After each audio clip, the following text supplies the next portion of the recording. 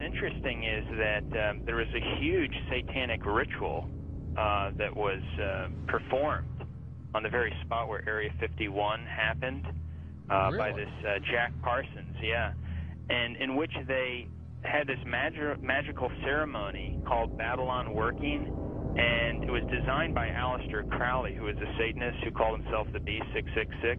Yes. And the purpose of this series of magical ceremonies, which was performed on the spot of Area 51, where it's now located, was to unseal an interdimensional gateway, they said. And so this, they hoped, would allow other entities known as the, quote, old ones, access to our space-time continuum. And this witness said that he saw Jack Parsons rip a hole in space-time there, and he said that something evil flew in.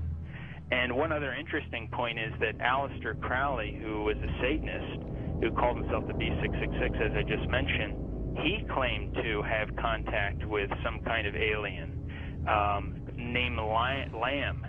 And this Lamb, he drew a picture of this alien that he was in contact, receiving messages from this being.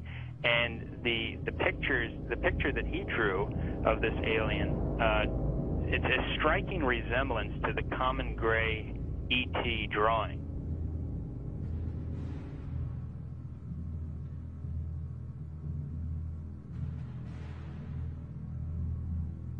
And obviously they have the secret base there where advanced aircraft is being tested. And so it's not one or the other, it's actually both.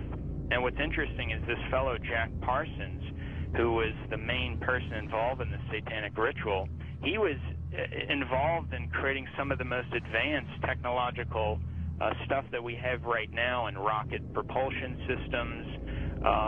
He was even involved with a lot of stuff that NASA does. They even named a crater on the moon. It's called the Parsons Crater. It was named after Jack Parsons. Right. So you see all the connections here. You know, I've long believed that if there is